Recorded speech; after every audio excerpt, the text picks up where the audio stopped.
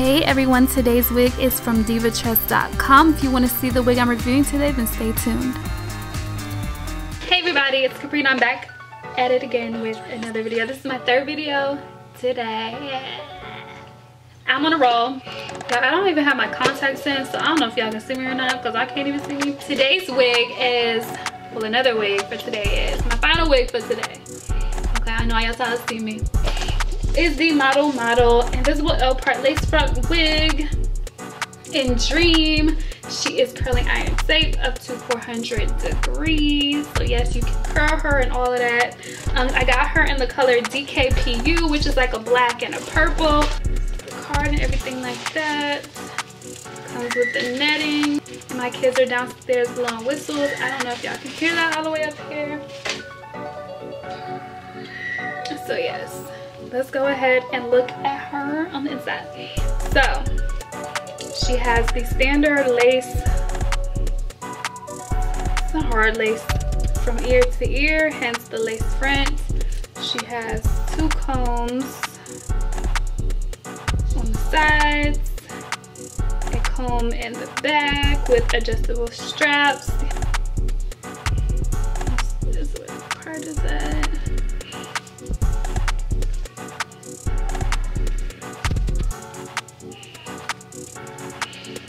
A brush. I'm just really confused.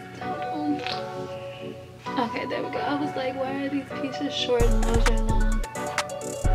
Because it was hidden underneath the long hair. And then this piece, like, I don't like this little short piece right here. Like on this side, like I don't like it. I feel like it's just random to me.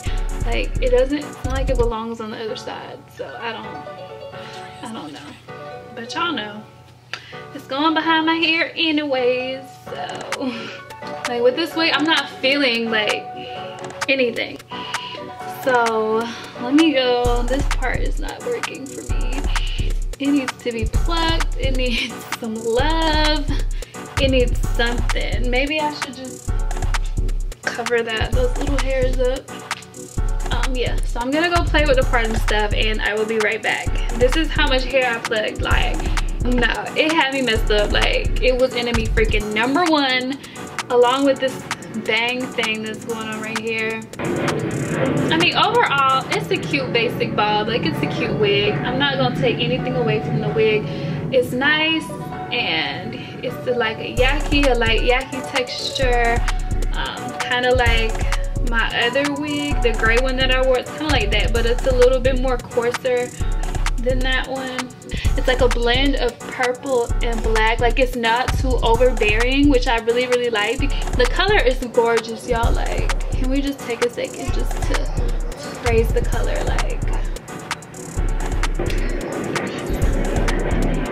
Like I really just want these freaking bangs to work, y'all. Okay, see, she has hers like, ew, I just don't like the way this looks. Like, I don't like the, all right, so let's start talking about the hair because I've been spending too much time trying to make her look like something I like. The hair, like I said, it's really light, really nice. As far as shedding goes, I have a strand right here.